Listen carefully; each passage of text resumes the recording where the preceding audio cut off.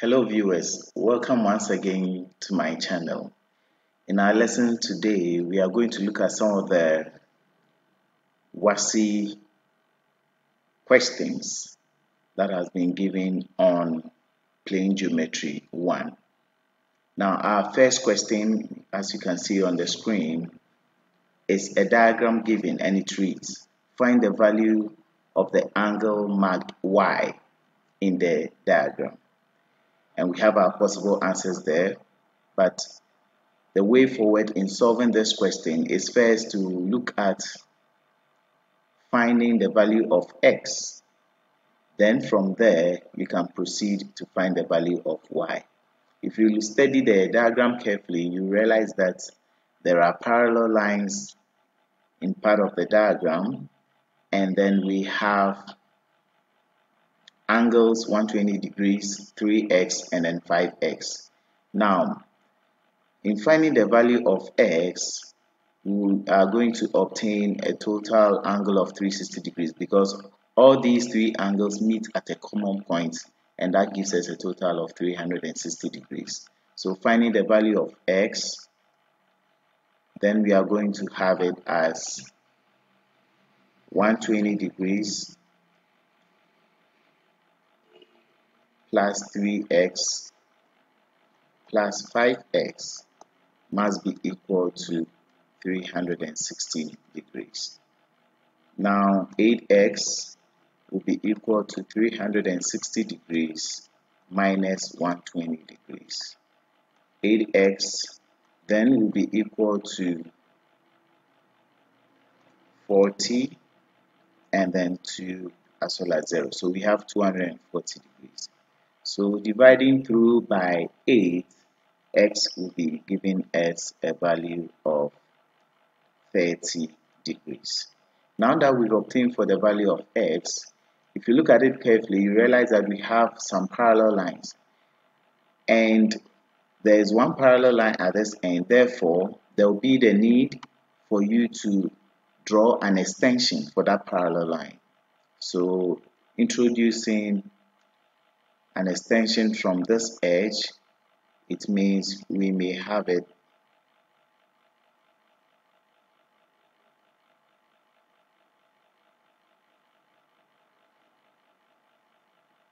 as this. So therefore, knowing the value of x to be 30, then the total angle here will be giving us 3 times 30, and that is equal to 90 degrees. Now you bear with me, the angle as we can see here is 120, but because of the extension we've made, then we have a straight line angle there. So if part of it is 90, then the other angle at this corner here will be giving us a value of also 90 degrees, which tells you that we have a straight line angle property being used there. Now proceeding to find the value of y, then it means the angle 90 degrees and the value of y are co-interior angles. Therefore, y plus 90 degrees must be equal to 180 degrees because co-interior angles add up to 180 degrees. Therefore, the value of y will also be equal to 180 minus 90 degrees, which gives us y as 90 degrees. I believe it is well understood.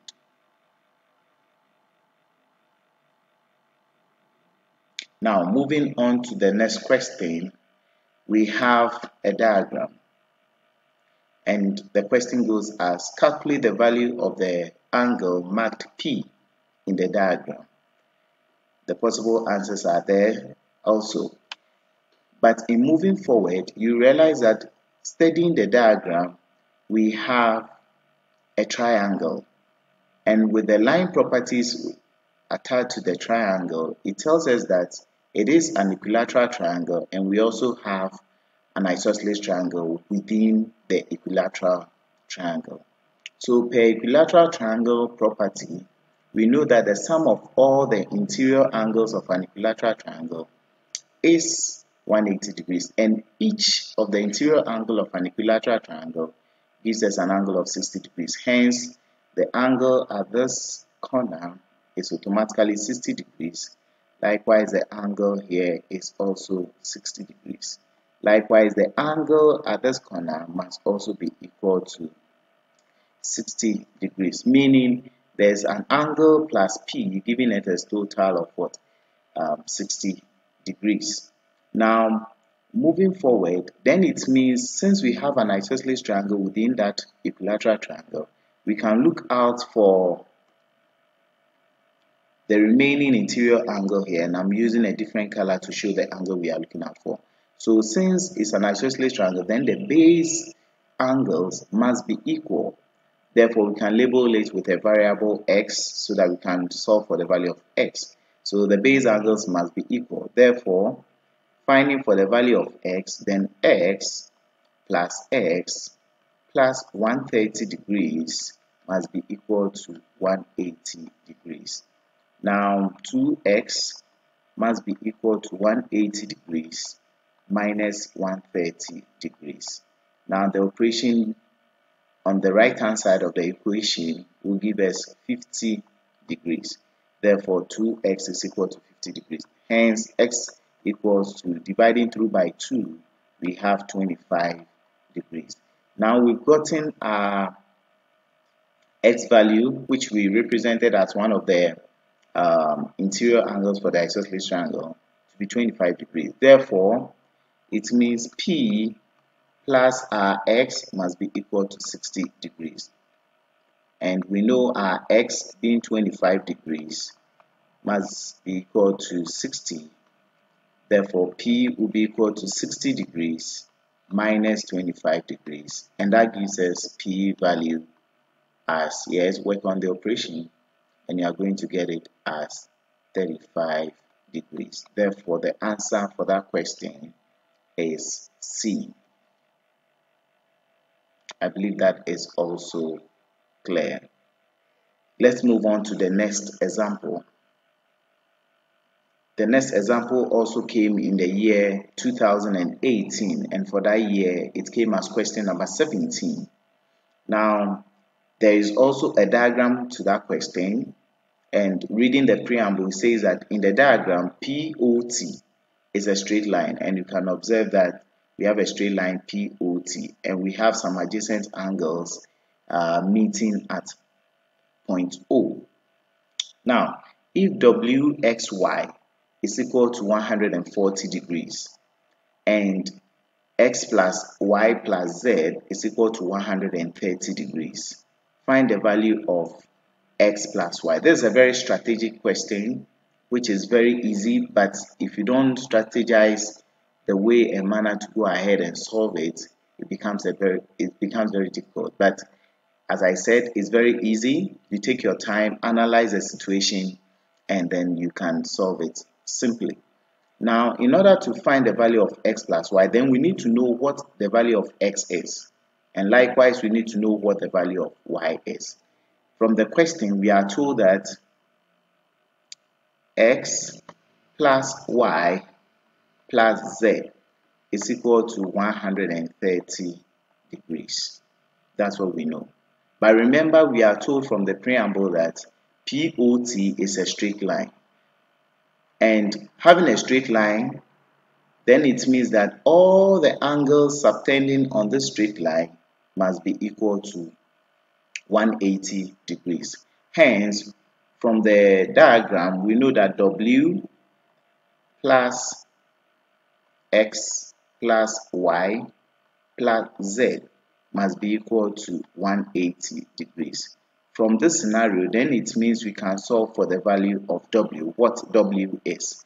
So we know x plus y plus z is 130. Therefore, we substitute 130 degrees in place of x plus y plus z so that we can find the value of W.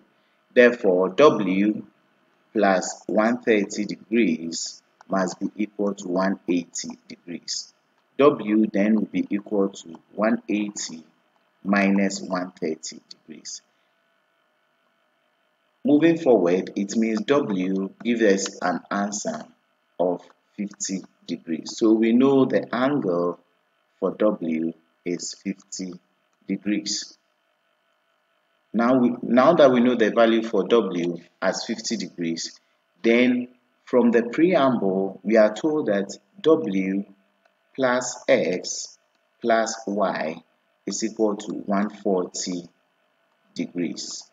Hence, we've seen the value of W as 50, so we can substitute in place of W for 50. So 50 plus X plus Y must be equal to 140 degrees. Hence, X plus Y must be equal to 140 degrees minus 50 degrees. Hence, subtracting that, X plus Y will actually give us an answer of 90 degrees. Therefore, the solution is possible answer C to the question. I believe it is also well understood. You can pause the video and go over what exactly I've done to clarify if there are any doubts. Let's move on to the next example. Moving on to the next example, we have this question coming the year 2018, and it was question number 18 for that year. The interior angles of a particular pentagon are x plus 5 degrees, x plus 10 degrees, x plus 15 degrees, and then x plus 20 degrees. Now we are to use this information to find the value of x. We are to use this information to find the value of x. Now, you bear with me, when we talk about a pentagon, we know that a pentagon is a five-sided figure. So I may have a five-sided figure drawn as this.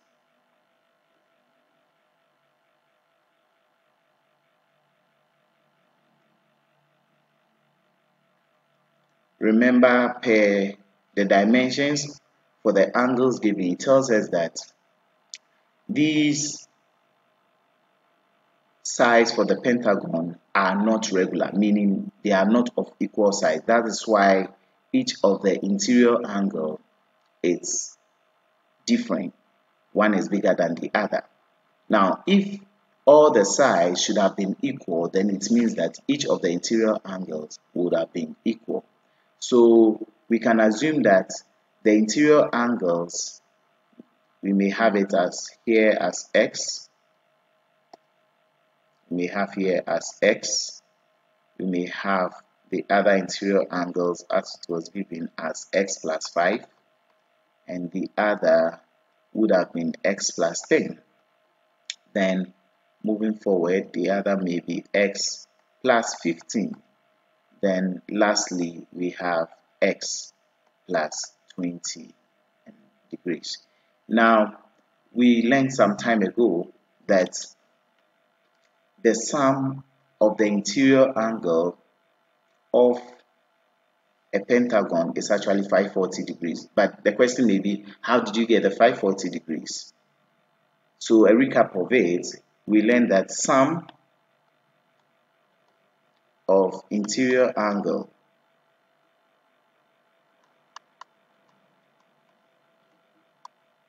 of any given polygon is equal to the number of sides minus 2 multiplying 180 degrees. It came as a result of the number of triangles times 180 degrees. So we knowing that a pentagon has 5 sides, then it means that the sum of the interior angle, let me just use sum. Sum will be equal to 5 minus 2 multiplying 180 degrees. And therefore, the sum of the interior angles will be equal to 3 times 180 degrees. And the sum then is automatically 540 degrees. So this is how I had the 540 degrees, as I said earlier on. Hence, it implies that when we add all the interior angles, we must get 540 degrees. So we may have it as x plus 20 plus x plus 15 in no particular order, plus x plus 10 then plus x plus 5 should be giving us 540 degrees. So adding all the x's, we have x plus x, 2x, 3x, 4x, and 5x. So 5x plus, adding the numbers, we have 20 plus 15, that gives us 35. 35 plus 10, that will be 45. Then 45 plus 5 will give us 50. So 5x plus 50 must be equal to 540 degrees. Then subtracting 50 from both sides, 5x will be equal to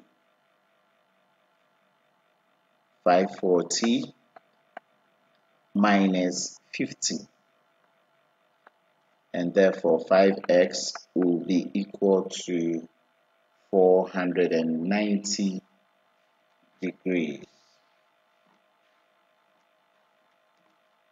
So that is 490 degrees.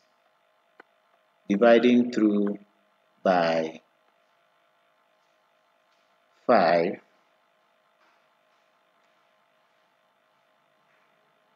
we'll be having x equal to 98 degrees. I believe this example too is well understood. You can pause the video and then go ahead and reflect on the solution. Thanks so much for joining this lesson. I believe you've understood some of the work examples. So, as you know, subscribe to the channel so that more videos can be presented to you. Thank you and have a nice day.